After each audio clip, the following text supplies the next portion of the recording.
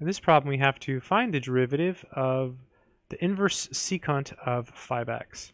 So the formula for the inverse secant, the derivative of it, is the following. So taking the derivative with respect to x of secant inverse, or the inverse secant, or arc secant of x, the formula is 1 over the absolute value of x times, and then it's the square root of x squared minus 1.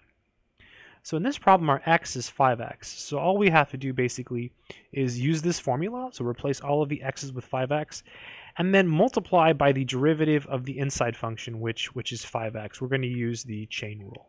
So let's go ahead and do that. So y prime is equal to 1 over, so our x is 5x, so it's the absolute value of 5x, and then times the square root of x squared, so that'll be 5x squared minus 1, and then times the derivative of our inside function, which is 5x. And the derivative of 5x is simply 5. At this point, we can do some simplification. This is equal to, I'll put the 5 up top.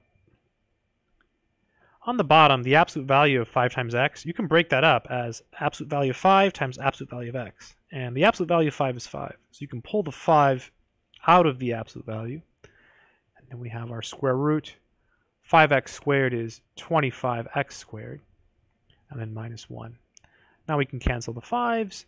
And so we end up with 1 over the absolute value of x times the square root of 25x squared minus 1. And that should be the final answer. I hope this video has been helpful.